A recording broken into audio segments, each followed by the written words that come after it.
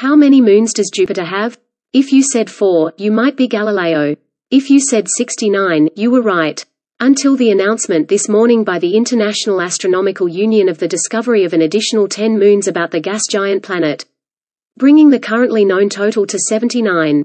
That's a lot of moons. A research team from the Carnegie Institution for Science, the University of Hawaii and Northern Arizona University was looking in 2017 for very distant objects in our solar system, well beyond Pluto. Jupiter happened to be in the same field of view, so they also looked for any as yet unknown moons. They found 12, 2 of which were announced last year. Confirmation of the moons required multiple observations, and those data enabled a calculation of the moon's orbits. 9 of the dozen moons are well away from Jupiter and have retrograde orbits, meaning they go around the planet in what we'd think of as the wrong direction. They take about 2 Earth years to complete their circuits. 2 new moons are closer in, go the right way, and take about an Earth year for one orbit. Those 11 moons are probably remnants of larger bodies that got broken up in collisions. The remaining moon is less than a kilometer across, further out than the 2 conventional moons, and has a 1.5-year orbit, and the orbit is inclined. That tilt has the weird little moon crossing the paths of those outer retrograde moons, which means an increased likelihood of a big smash-up one day. Depending on what survives from any such collision, Jupiter may then have even more moons or a couple fewer.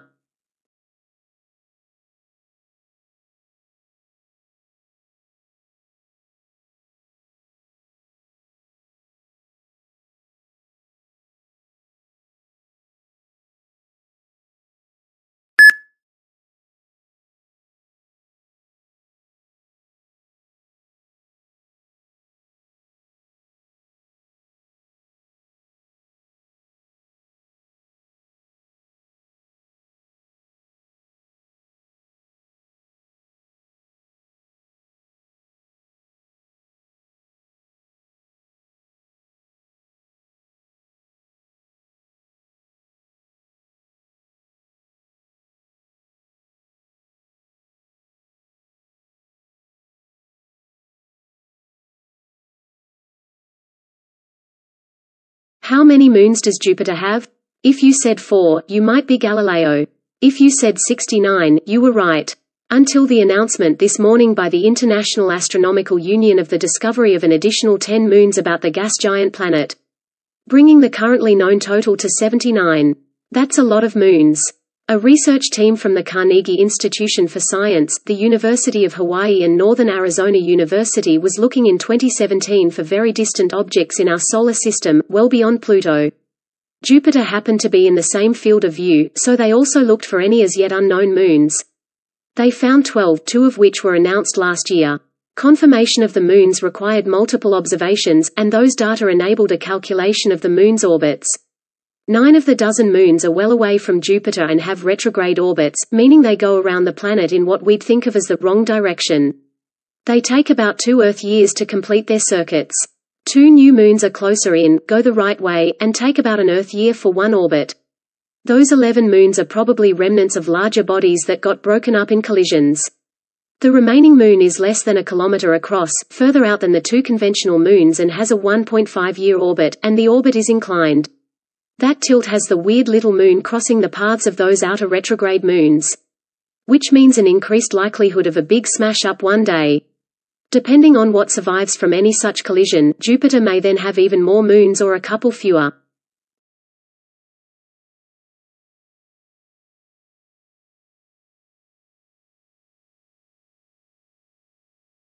Let us now shift our attention to the second query.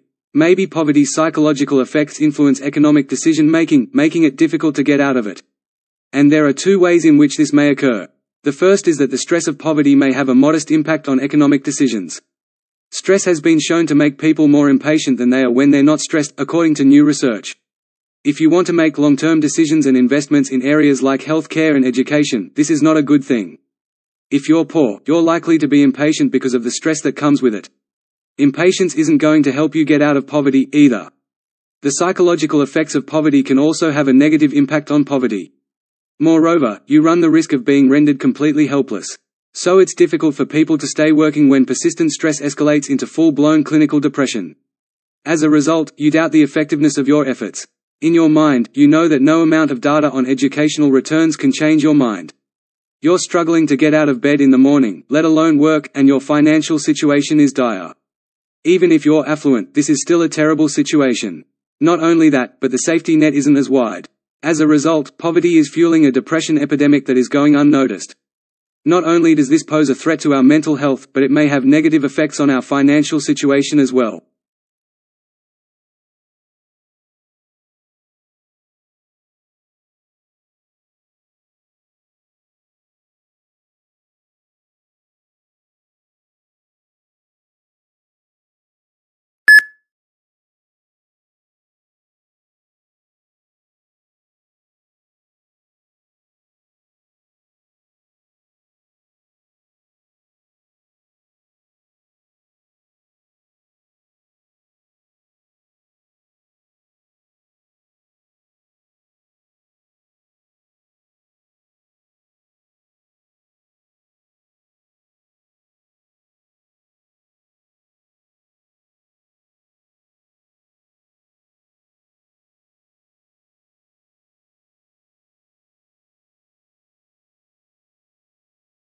Let us now shift our attention to the second query.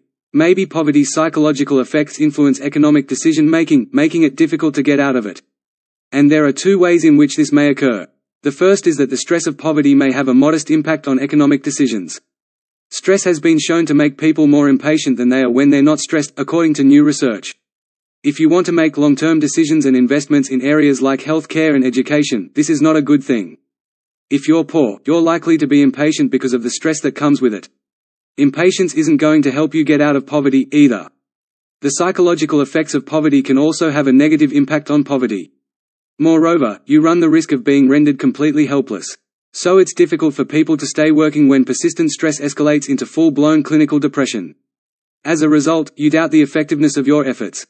In your mind, you know that no amount of data on educational returns can change your mind. You're struggling to get out of bed in the morning, let alone work, and your financial situation is dire. Even if you're affluent, this is still a terrible situation. Not only that, but the safety net isn't as wide. As a result, poverty is fueling a depression epidemic that is going unnoticed. Not only does this pose a threat to our mental health, but it may have negative effects on our financial situation as well.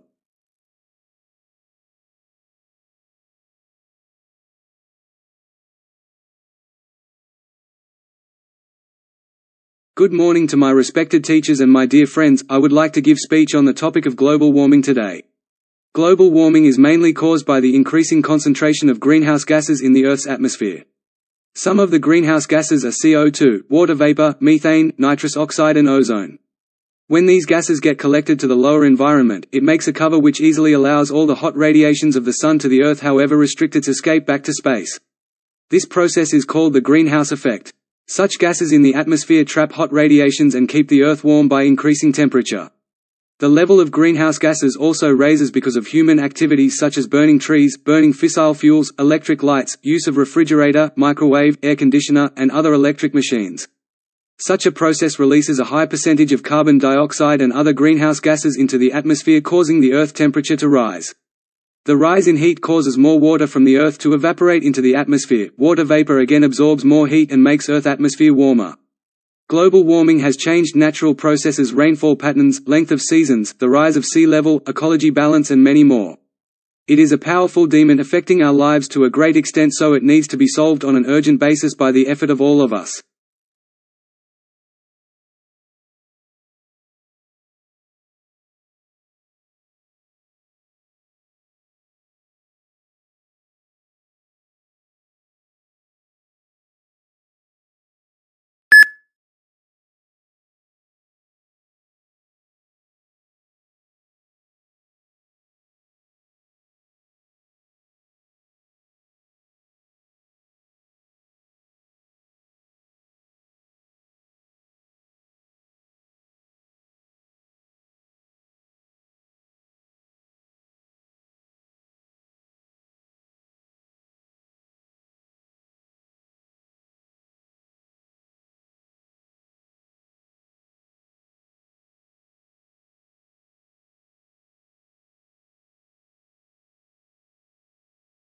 Good morning to my respected teachers and my dear friends. I would like to give speech on the topic of global warming today.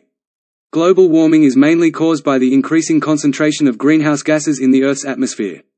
Some of the greenhouse gases are CO2, water vapor, methane, nitrous oxide and ozone.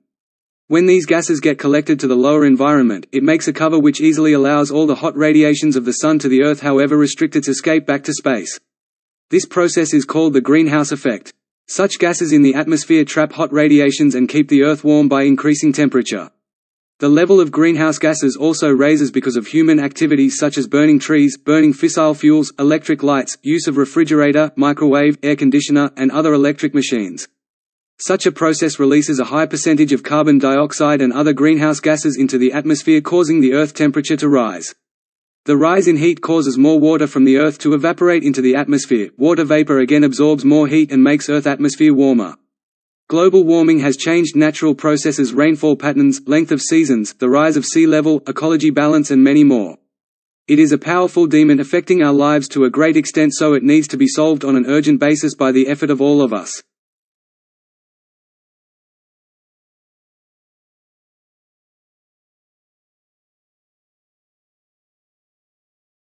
Influenced by internal and external variables, human conduct is determinate. He added that psychologists are interested in understanding human behavior towards the end of the talk. There are two types of influences on determinant: internal variables relating to the individual and external elements pertaining to the environment. As far as the environment is concerned, temperature and air pressure are examples of what individuals believe and how they think about them individually under personal conditions. To summarize, both the individual and the surrounding environment have an impact on one's determinants. A sample response is: the subject of this talk is the factors that influence human conduct. Both internal and external variables have an impact on it. He added that psychologists are interested in understanding human behavior towards the end of the talk. As a general rule, human elements are believed to be internal, whereas environmental influences are considered external. Temperature, air pressure, and what others think about them are examples of environmental elements, whereas personal aspects include what individuals believe and how they think about it. To summarize, both the individual and the surrounding environment have an impact on human behavior.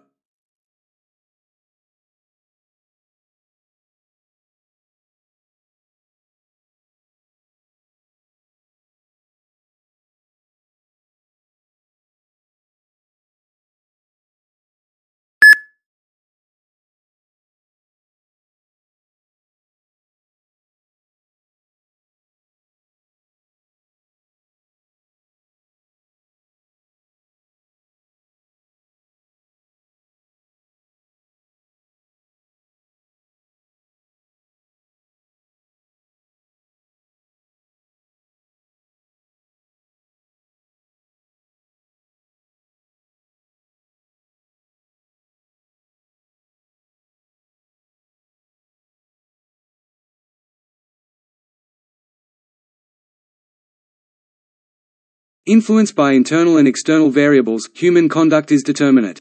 He added that psychologists are interested in understanding human behavior towards the end of the talk. There are two types of influences on determinant: internal variables relating to the individual and external elements pertaining to the environment. As far as the environment is concerned, temperature and air pressure are examples of what individuals believe and how they think about them individually under personal conditions. To summarize, both the individual and the surrounding environment have an impact on one's determinants. A sample response is: the subject of this talk is the factors that influence human conduct. Both internal and external variables have an impact on it. He added that psychologists are interested in understanding human behavior towards the end of the talk. As a general rule, human elements are believed to be internal, whereas environmental influences are considered external. Temperature, air pressure, and what others think about them are examples of environmental elements, whereas personal aspects include what individuals believe and how they think about it. To summarize, both the individual and the surrounding environment have an impact on human behavior.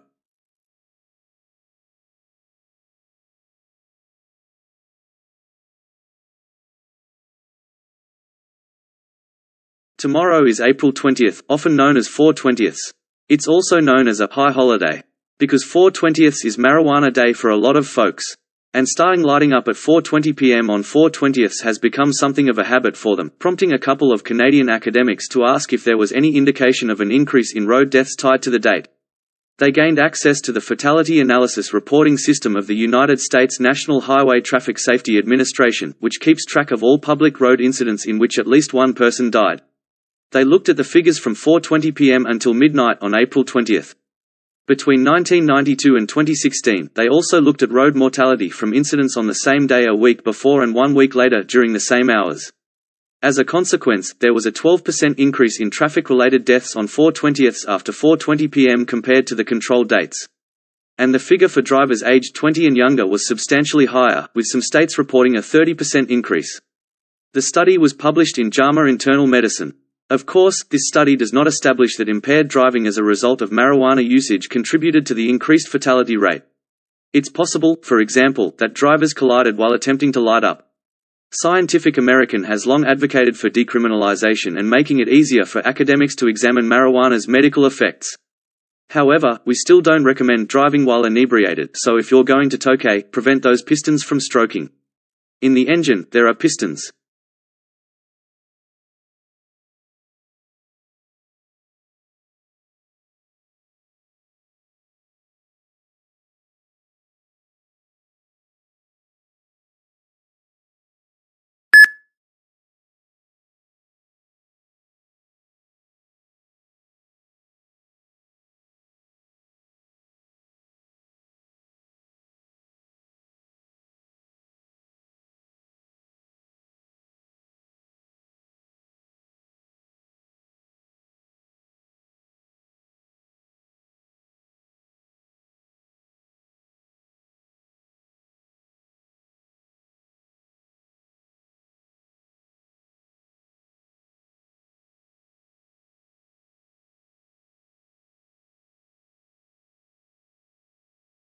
Tomorrow is April 20th, often known as 4/20. It's also known as a high holiday. Because 4/20 is marijuana day for a lot of folks. And starting lighting up at 4:20 p.m. on 4/20 has become something of a habit for them, prompting a couple of Canadian academics to ask if there was any indication of an increase in road deaths tied to the date. They gained access to the Fatality Analysis Reporting System of the United States National Highway Traffic Safety Administration, which keeps track of all public road incidents in which at least one person died. They looked at the figures from 4:20 p.m. until midnight on April 20. Between 1992 and 2016, they also looked at road mortality from incidents on the same day a week before and 1 week later during the same hours.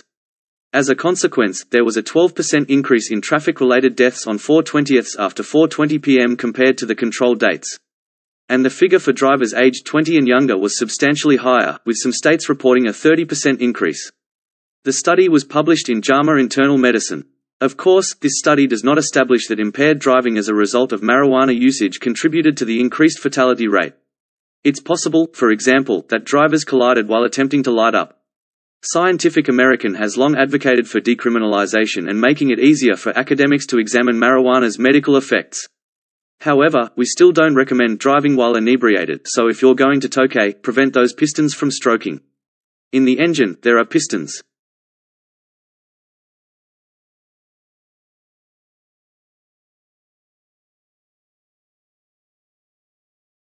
The agony of a burnt tongue or a wounded cheek can be excruciating. However, in comparison to other injuries, the wound heals very rapidly. Because a recent study demonstrates that proteins called transcription factors, which regulate all those healing elements, are present at higher quantities in oral tissue, all the factors needed to mend a wound are ready to spring into action. Consider the regulating proteins to be the stage directors, and the healing factors to be the on-stage performers. They're ready to go, standing on the sidelines in the oral epithelia, so the director tells them to go ahead and then they'll be right on stage. Senior investigator at the National Institutes of Health, Maria Marasso. She claims this isn't the case with normal skin tissue. They are capable of performing on stage. But they're nowhere near ready, so you'll have to go through the process of bringing them on stage before proceeding with the function. This slows down the healing process. It may be difficult to complete the play on time and in accordance with the script. The research was published in Science Translational Medicine. Marasso and her colleagues also put this theory to the test by genetically engineering mice to have more of those factors, known as directors, in their regular skin tissue, and they found that those mice healed skin wounds substantially quicker than control mice. However, we are unable to genetically modify humans. Instead, Morasso suggests that if we can learn more about who the healing actors are, we might be able to develop more focused strategies to send those people on stage, to produce a better performance for patients.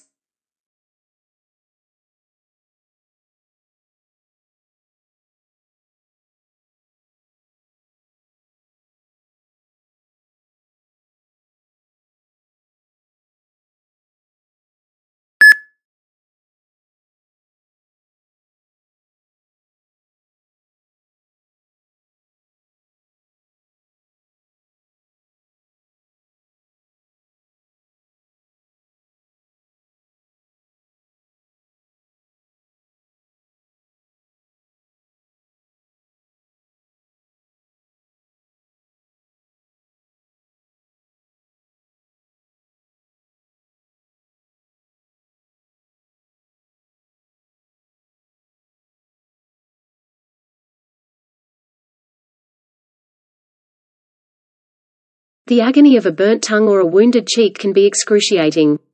However, in comparison to other injuries, the wound heals very rapidly.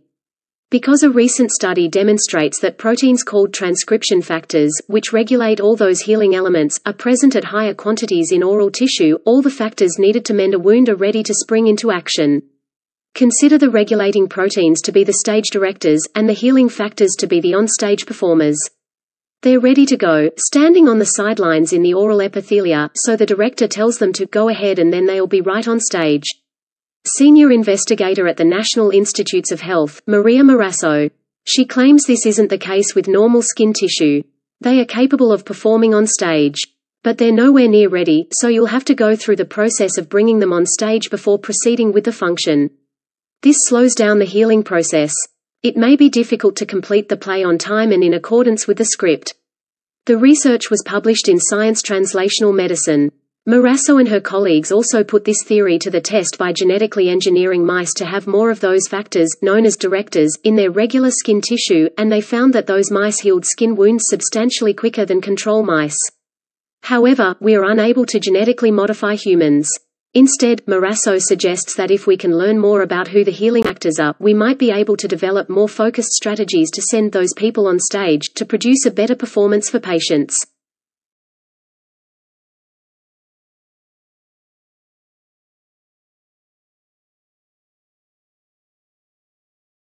When physicists attempted to explain the huge particles, they discovered that if they just tried to inject the math into the mathematics equations in the most straightforward way possible, that is, by simply inserting a parameter for the massive particles into the math did not work.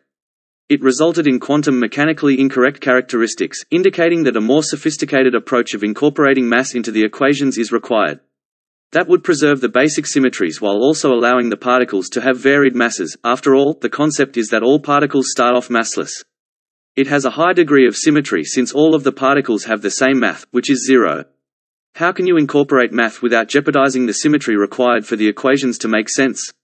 The Higgs field does this by drowning everything in a molasses-like bath, and it turns out that the equations enable you to have your cake and eat it as well. The basic symmetries are well preserved, but the way the particles move in response to different resistances, such as drag, permits them to have varying masses.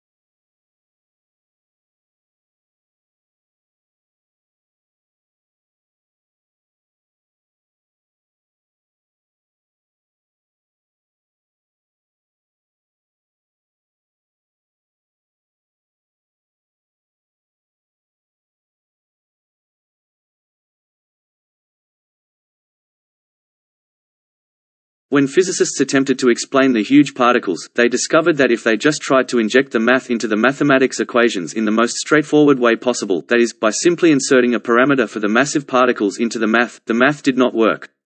It resulted in quantum mechanically incorrect characteristics, indicating that a more sophisticated approach of incorporating mass into the equations is required. That would preserve the basic symmetries while also allowing the particles to have varied masses. After all, the concept is that all particles start off massless. It has a high degree of symmetry since all of the particles have the same mass, which is 0. How can you incorporate math without jeopardizing the symmetry required for the equations to make sense? The Higgs field does this by drowning everything in a molasses-like bath, and it turns out that the equations enable you to have your cake and eat it as well. The basic symmetries are well preserved, but the way the particles move in response to different resistances, such as drag, permits them to have varying masses.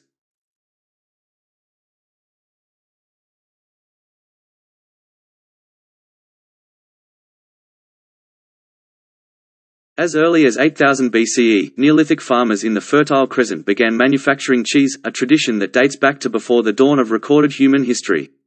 For centuries, farmers gathered milk from sheep and goats that had been tamed. However, after a few hours in heated temperatures, that fresh milk started to sour. Proteins coagulated and formed soft clumps as a result of its lactic acid content. Whey, which was subsequently termed after the liquid, was drained from the milk, and the farmers discovered that the yellowish globs could be eaten fresh as an easy-to-spread spread. When these curd-like masses were formed, they could be squeezed, matured, and whirled into any number of different kinds of cheese. The discovery of cheese was a life-saving discovery for the Neolithic people. The proteins, lipids, and minerals found in milk were particularly plentiful. But it also included a lot of lactose, a sugar that many ancient and modern stomachs have a hard time digesting. Cheese, on the other hand, may offer all the benefits of milk while containing far less lactose. These vital nutrients, which could be conserved and stored, may be consumed during times of scarcity and lengthy winters.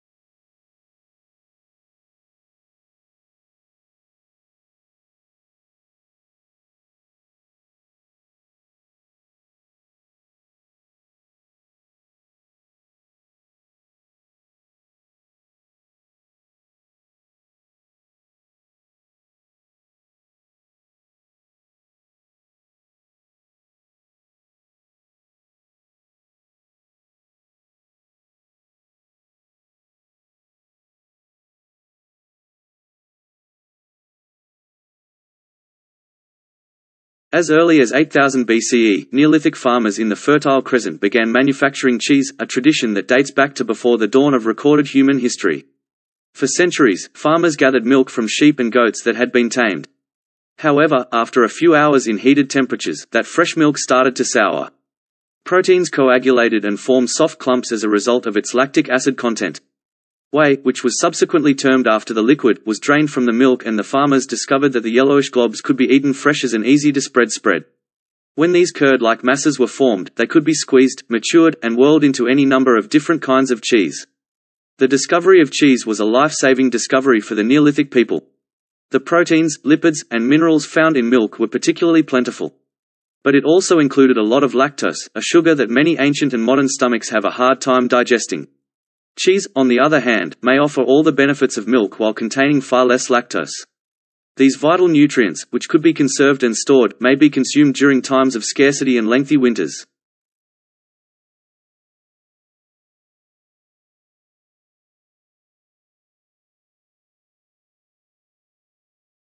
What I'd want to look at today is how much technology, if, well, a pen can be considered technology, perhaps I should say the instrument of writing, influences a writer's style and output.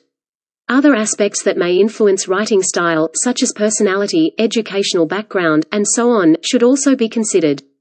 Production levels are now easier to track in connection to the type of writing tool utilized.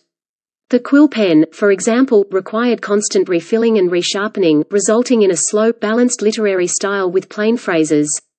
Writing took a lot longer back then than it does now, and the great novelists of the 18th century, Fielding, Smollett, and Richardson, had a tiny output, despite the fact that some of their works were massive. The fountain pen was invented in the middle of the 19th century.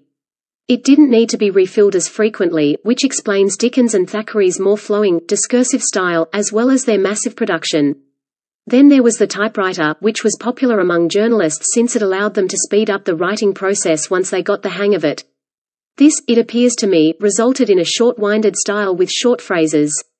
If you choose, you may write in a short prose style.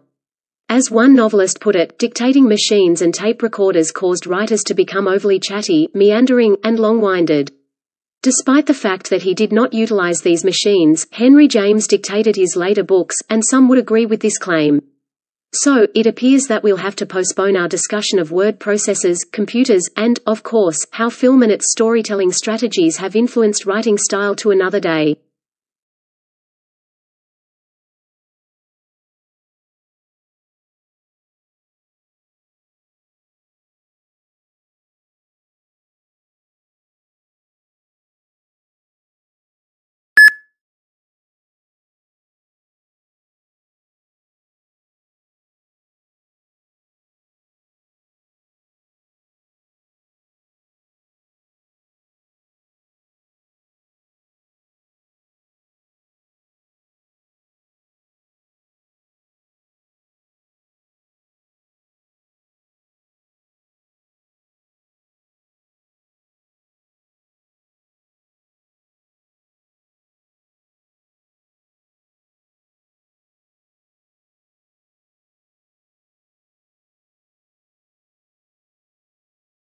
What I'd want to look at today is how much technology, if, well, a pen can be considered technology, perhaps I should say the instrument of writing, influences a writer's style and output.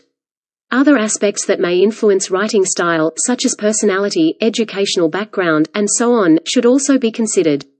Production levels are now easier to track in connection to the type of writing tool utilized. The quill pen, for example, required constant refilling and resharpening, resulting in a slow, balanced literary style with plain phrases. Writing took a lot longer back then than it does now, and the great novelists of the 18th century, Fielding, Smollett, and Richardson, had a tiny output, despite the fact that some of their works were massive. The fountain pen was invented in the middle of the 19th century. It didn't need to be refilled as frequently, which explains Dickens and Thackeray's more flowing, discursive style, as well as their massive production. Then there was the typewriter, which was popular among journalists since it allowed them to speed up the writing process once they got the hang of it. This, it appears to me, resulted in a short-winded style with short phrases. If you choose, you may write in a short prose style. As one novelist put it, dictating machines and tape recorders caused writers to become overly chatty, meandering, and long-winded. Despite the fact that he did not utilize these machines, Henry James dictated his later books, and some would agree with this claim. So, it appears that we'll have to postpone our discussion of word processors, computers, and, of course, how film and its storytelling strategies have influenced writing style to another day.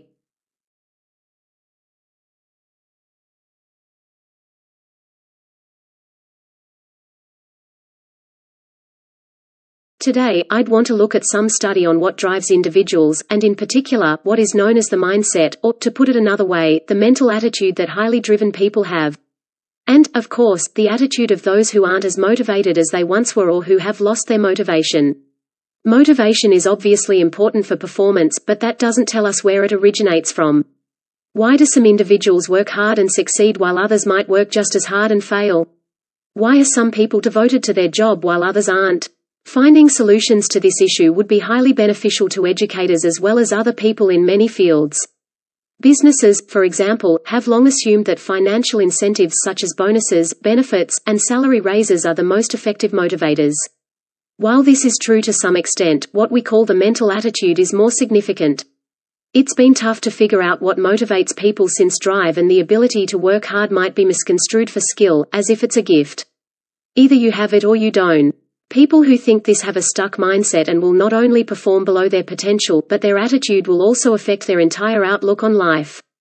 Some argue that if talent is something that people are born with and you're unlucky enough not to have it, then putting in all that additional effort for no meaningful payoff is pointless. However, studies have proven that putting in the hours leads to the same amount of success as skill. It's a matter of shifting from a fixed mindset to a development mindset, which involves viewing mistakes and failures as opportunities to progress.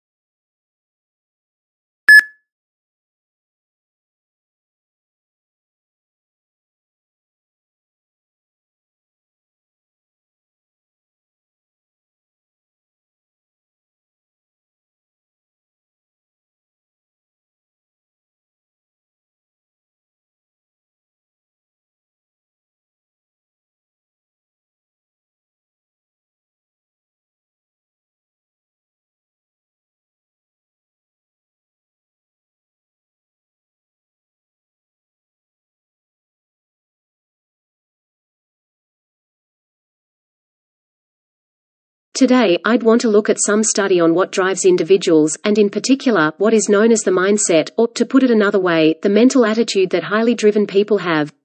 And, of course, the attitude of those who aren't as motivated as they once were or who have lost their motivation.